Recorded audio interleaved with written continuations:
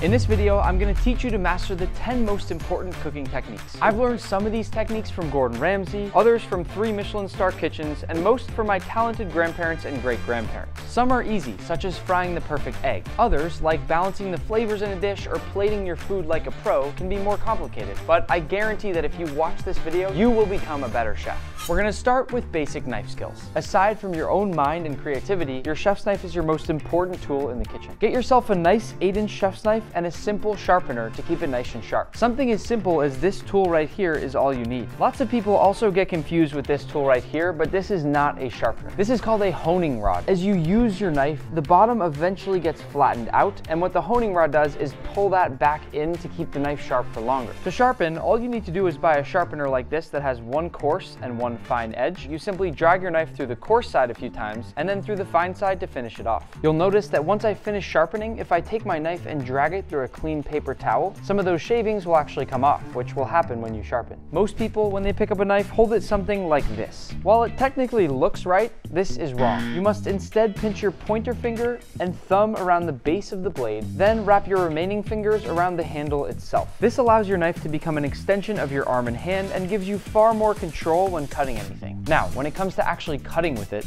next time you get a nice flat empty work surface like this, simply practice a nice rocking motion with your knife. This is the way you want to cut. Not straight down, not hacking at anything, just clean and simple forward motions. The weight of a nice, heavy, sharp chef's knife will do the rest of the work for you. Before we cut, pay attention to one last very important step that's for your safety. I call it the claw method. Let's say we're cutting a cucumber here. You'll place your fingers in a claw like this, where that frontmost finger will be used as a guide. Notice that all my fingertips are fully protected since they're tucked in and pointed inwards. Now we can bring this all together at once to start slicing this cucumber. As you can see, my front middle finger is being used as a guide, and with my other hand, I tuck back my fingertips in that claw shape to make sure I'm protected and have a nice guide. Like most things in life, this all comes down to practice and muscle memory, which is exactly why I can cut this cucumber with my eyes closed. But I don't recommend you do the same. Our second technique today is called mise en place, which is French for putting everything in its place. It basically means that by the time you start cooking, you should have all your ingredients prepped, measured, and ready to go. I've worked in several professional restaurants in my life, and the better the restaurant, the more prepared they always are. These images here are fantastic examples of what I mean by mise en place. As you can see, everything is clean,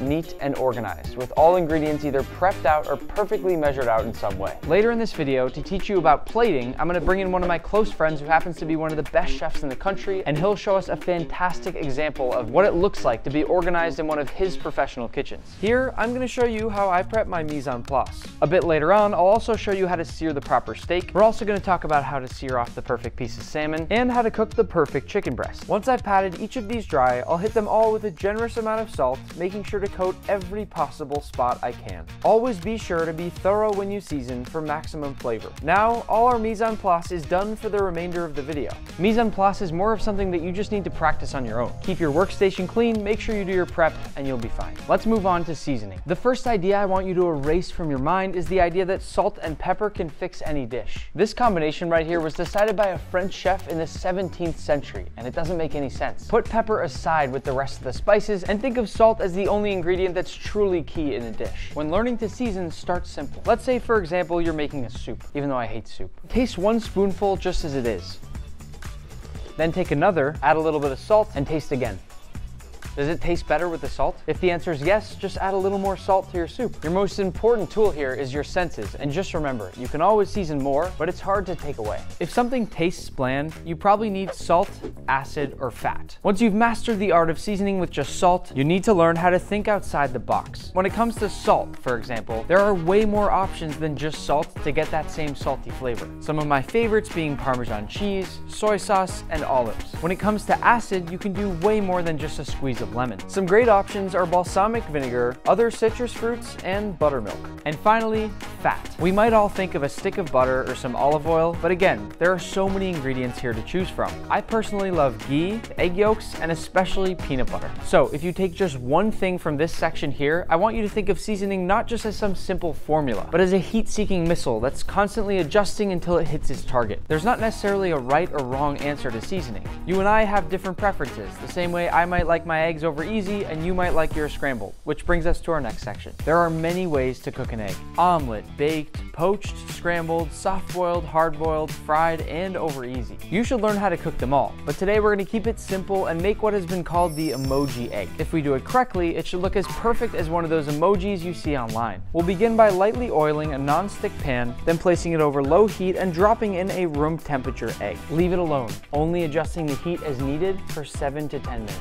After gently easing it off the pan, as you can see, we're left with the perfect egg after doing basically no work. A lot of cooking is just letting the work be done for you. As long as you're focused and making sure you're constantly attentive of what's going on, it should turn out perfectly. Let's move on to how to cook pasta. I'm part Italian, which practically means there's pasta water in my blood. I'm going to demonstrate how to properly cook pasta, which lots of people do incorrectly. If you want to learn how to make fresh pasta, I have plenty of other videos on that. First, fill a large pot with water to make sure there's plenty of space for your pasta to move around when it cooks. The same way you wouldn't try to bake 50 cookies on one baking sheet, you don't want to overcrowd your pot here. Next, many people say to salt your water until it tastes like the ocean, but I've done some testing and now think it's best to salt just a bit less than that. We'll turn this all the way up and let it come to a nice rolling boil. Once you add your pasta, give it a quick stir to make sure nothing sticks. The pasta should dance around as it cooks if you've done it properly. And when it moves around like this, it doesn't stick and it cooks evenly.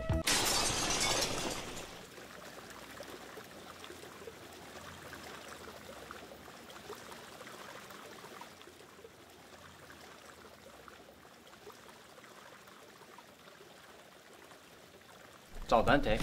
Al dente in Italian literally translates to the tooth, and it means there should be a slight bite to your noodle. I've added our pasta into a new pot to finish the cooking process, but when it comes to cook time, look at the directions on your pasta packaging and check a few minutes before that. For this, I'm gonna check it 7 minutes in. Judge it by how it feels on your teeth when you take a bite. When cooked properly, it should resist just a bit and have a nice springy bounce. If it's overdone, it'll become flimsy, lose some color, and be a bit more pale. Once our pasta is ready, we'll save just a bit of pasta water, which I'll explain in just a few moments, and then we'll strain it to remove the rest of the water, add it to a bowl, and hit it with a quick splash of olive oil, which will help prevent it from sticking together. Once we later go to add our sauce, we can incorporate a bit of this pasta water to actually help thicken it, and it'll even make your sauce stick better. Equally important to learning how to cook pasta is learning how to make the perfect pot of rice. The first ever cooking skill my Persian grandfather taught me was how to make a pot of fluffy white rice. Start with a nice long grain white rice like basmati or jasmine. The ratio we'll use is 1 cup of rice to 2 cups of water. We'll start off by rinsing our rice, which removes extra starch and dust and will give your final cooked rice a better flavor. Add your rice to a pot along with 2 cups of water and bring it to a boil over high heat. Once it boils, give it a stir and add your lid, then turn the heat to simmer and do not remove the lid while it cooks. This will cook for about 18 minutes, after which I'll take the pot off the heat and let it steam with the lid still on for another 5 minutes or so. Once it's done steaming, you'll be left with beautiful, fluffy white rice. I want to teach you one last little trick here, because I like to take things just a step further. I like to melt down 1 or 2 tablespoons of butter in a large pan, then I add in my rice. Evenly spread it out in the pan, and then add a nice sprinkle of salt. While that's cooking, mise en place. Make sure your workstation stays nice and clean. I usually let this go now for about 8 to 10 minutes over medium-low heat, after which you should be able to look carefully and start to see some golden brown bits of rice on the bottom. If it smells like it's starting to burn, trust your judgment, turn down the heat. Once you feel like it's crispy, you can begin to break the rice up a little bit and then start to flip it over in the pan. All these beautiful golden brown bits you see now on your rice are going to give it crunch, texture, and flavor, and I promise you, it turns boring white rice into something special in just a few moments. This is one of my favorite foods in the world. My favorite dish to cook in college was a simple fried rice. It's just a few cheap ingredients and it doesn't require any fancy equipment. I'm going to show that you don't need a wok, nor do you even need a wok spoon. And it only takes a few minutes to make. Start in any pan of your choosing with some oil. I'm using some pork fat. Then crack in a few eggs. Moving quickly over high heat, get those eggs nice and scrambled, then shift them to one side of your pan, and in the other add a bit of minced garlic and season with a bit of white pepper. If you don't have white pepper, just use regular black pepper. At this point, we'll add in some leftover dry and crumbly white rice. This works much better for a fried rice so it doesn't get too mushy. And to the edges of your pan, add in a little bit of soy sauce. This step here should make you think about seasoning in different ways, as we discussed earlier. To get our salt in this dish, we use soy sauce. If you like, you can add in a sprinkle of MSG, and I'll finish off my fried rice with some fresh chilies and some green onion. Later in this video, we're going to talk about how to plate things. But for now, I'm going to plate this simply in a way you may have seen at a restaurant before. Simple and easy. Our next section here is all about how to get a good sear. We all love that nice, beautiful golden brown crust, and you can do it too. I think the biggest difference between getting a good sear and not getting a good sear is temperature. While a professional chef is used to that really nice high heat, people at home often seem scared to really crank things up. The important thing here, no matter what the protein is to get that pan very hot. Whenever you're cooking at high heat like this, you need to use a high smoke point oil. I like to use more oil than most people, the reason being that if you take something like a steak, for example, there are all sorts of high points and lower points on the steak. So adding enough oil lets it sneak into some of those little crevices as it cooks and make sure everything becomes golden brown, not just some of the outer parts. Some of the best high smoke point oils are things like avocado, sunflower, peanut, and canola. Once our oil begins to smoke, we're gonna lay down our steak, always away from us. Then immediately, I'm gonna press my steak down to make sure there's even contact against the bottom. I'll also turn down my heat just a touch so that things don't burn. Stay focused and use your nose. If you smell burning, turn it down. Once I've rendered off some of the fat cap, I'll lay it down on that first side, once again away from me. And again, I'm gonna press down immediately. I know it hurts when a bit of oil jumps out and hits you, but it's something in cooking that you should get used to. To know when to flip it, I like to look really carefully at the bottom on the sides to see when that starts to get golden brown. Once I think that it's gotten a nice crust, I'll quickly check it, and this is when I can look for areas like these ones here where I haven't applied enough pressure, and once I place it down again, I can push down in those spots again to hopefully get the steak a little more golden brown throughout. Now I'll go for my second flip. What we have on this steak right here is a beautiful crust, and if it was a bit thinner, I'd finish it off by throwing in a bit of butter and butter basting, but this steak is thick enough that I need to finish it in the oven, so we'll come back to it later to see if it's perfectly cooked. We're gonna follow similar steps to this fish here. You once again want to start with a good amount of oil in the bottom of your pan. Once that oil is shimmering and smoking, we'll lay the fish away from us. Press down on it right away to make sure it keeps that nice flat shape. Turn the heat down to low, and just like the steak, let it cook. Once you see that opaque color climb about halfway up the side of your fillet, go ahead and flip. What we're looking for now is for the fish to cook through just enough that it sort of closes that gap and you can't see anything raw anymore. And if you're using a proper pan here like a cast iron, don't be afraid if that fish sticks for a bit, because once it's done, you should be able to give it a light shake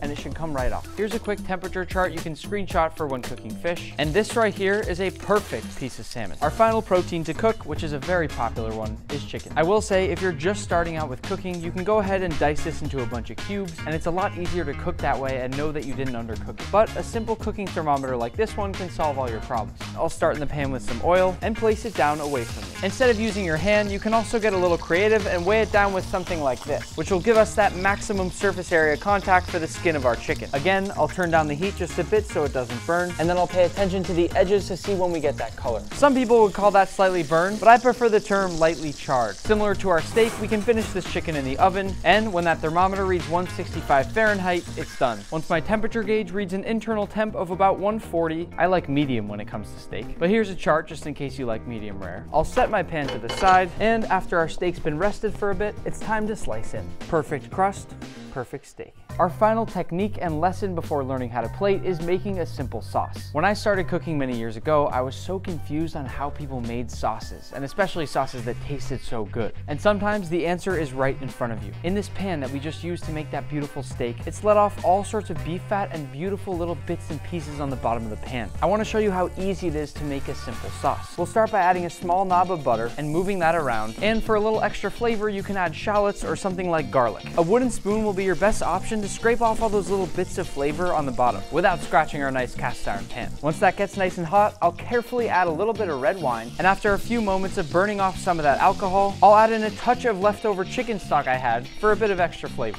You can see I've scraped all that goodness off the bottom of the pan, and now to thicken it up, I'll just take a pinch of cornstarch and a tablespoon of boiling water, and once I mix it up, I'll pour it in. Adding what's called a slurry, made of things like cornstarch and flour, are going to help to thicken our sauce. And as you can see, it happens pretty quick. And we've just made what's called a pan sauce. This looks okay, but it could look better. Let's learn how to plate.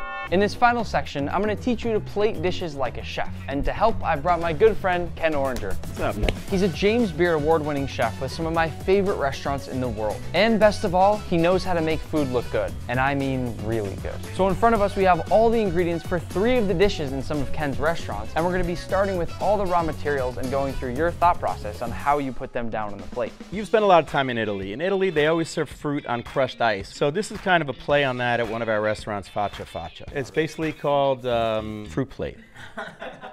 Great. Because we wanted it to be generic, and then when people see it, they're like, holy f***, That's the fruit plate. And when you see oysters, anything on crushed ice, it looks refreshing. I've got some mango sorbet here if you want to fill that mango shell. So you're using different parts of the ingredient to kind of highlight the dish. And to make it feel unusual. It's like the centerpiece. We'll pop on a dragon fruit. Already though, I'm seeing different textures and color. Color is so important. I like to work with like odd numbers a lot of times because asymmetrical is always better than symmetrical in my opinion. And you can see how different orange and orange, but they look completely different. And then we have some blood orange, and now we're building up a little bit of height off of that. So we're starting to take up some space a little bit, but not too much. We're not overcrowded. So again, we're going for some color, so we'll put a little bit of micro cilantro on top here too. And you can use things like microgreens to lift up your dish and give it a little color and also a little flavor. Yeah, and the height. This is a serious piping bag right here. We'll just pipe a little bit right here. And then if you want to just torch that up, Nick, I think we'll be in business. So that's basically our fruit plate. For our second dish, we're doing something on the savory side. So this is the spicy tuna and foie gras tataki. Just kind of drop this sauce and whatever happens, happens. Here we have a black plate with this beautiful, vibrant yellow liquid. So plates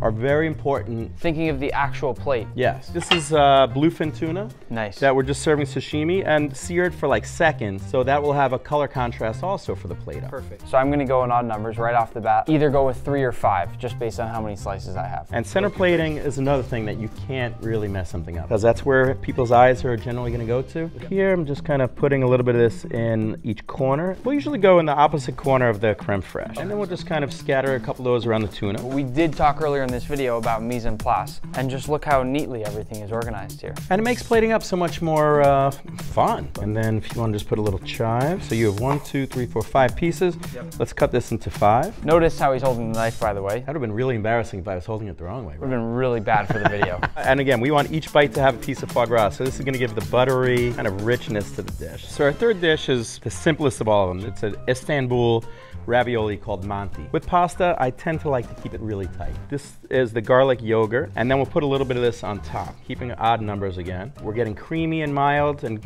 garlicky, and now we're getting a little spicy, fruity, almost like a raisin. And again, just kind of let it happen. If it's too structured, if it's too perfect, sometimes it doesn't actually look right. Yeah, and now, just making a snow with some black truffle. It's truffle season now. Say when. I think we both like truffles, right? All right, I think that's probably good. I love it. That was the easiest one we did. Yeah. So now that we've done this quick crash course, let's give everybody watching, what are those few quick takeaways that they should think of when they think plating moving forward? Central plating. You can never go wrong. Utilize different colors, utilize different textures, utilize different flavors. I always love odd numbers. Asymmetrical versus symmetrical. Again, just have fun. Don't stress. People stress about cooking. It should be pure joy and it should be pure fun. Brings everybody together. It brought us together. It did. Like a couple in Hawaii, right? A couple in Hawaii.